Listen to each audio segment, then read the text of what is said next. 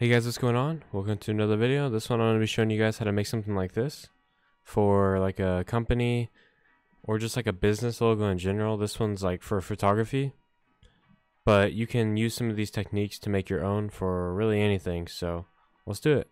Okay, so first things first, I'm going to make a new document. We're going to go with 800 by 800 for the logo and hit create. So now we got our canvas ready to go. So I'm going to start by adding the text to it first. So I'm going to type Cambit photography, and I'm just going to move that to the center. And you can see there's a little red line right in the middle that shows you that it's in the center. So that's good. I'm going to move it to about here. Now I can start making the camera. So I'm going to go down to my rectangle shape. I'm going to click on that, and up here I'm going to make sure the fill is transparent and the stroke is black. Now what I'm going to do is I'm going to make sure the size is 3.6. It doesn't really matter, but that's what I'm going to go with. And I'm going to start drawing it by just left clicking and dragging. If you hold shift, you can make it just a square, but I want to make it a rectangle, so I'm going to do it like this. So once you got it drawn, you can move it around with your move tool. And I'm going to move this to the center too. So once you see the red line, you're good. About there. Yeah, that's good. So you can see it's kind of blue now around it. That's just because that's the layer that it's selected on. If I click on background or anything else, it'll be back to normal. So now I'm going to start drawing the lens. So I'm going to right click on the rectangle tool, and I'm going to go down to ellipse. And now you might be trying to draw and you're like, yo, this is a oval, right? Just hold shift and your problem is solved. It'll become a perfect circle. So you can move that to the center like that. And I'm going to add a few more just for the inside. About that much. I'm going to move that in there. Try to get it the best I can.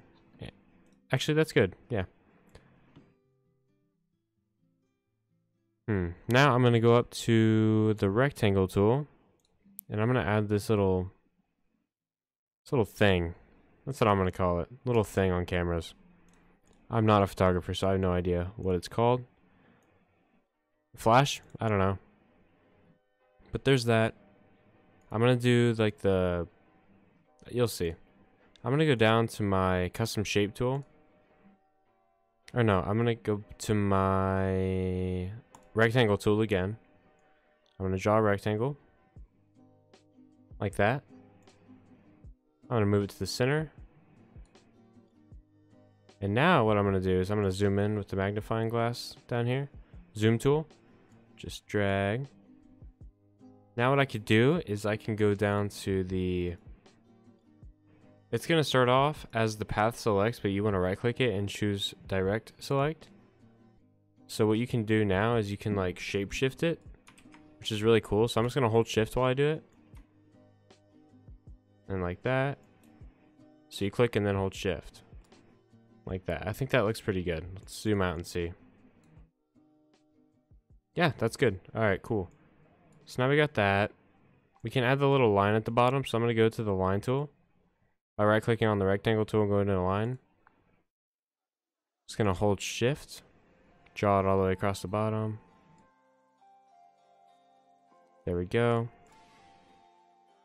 It works, but I don't really want there to be two lines. So I'm just going to use the line tool instead.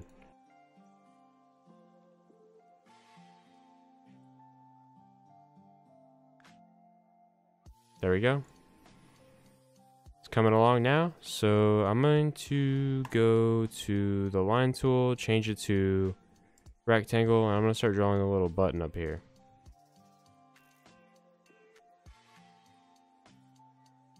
Yeah, that works. Okay, or if you want to, you can go back to the style we were doing by changing the fill to transparent and the stroke to black. Draw it real quick. Bring it up.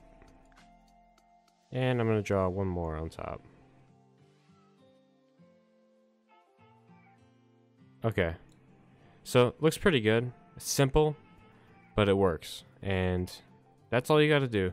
Hopefully this helped you guys. You can maybe use some shapes to make some other kind of designs, hopefully. But, hope this helped. Like and subscribe, and I'll see you guys in the next one.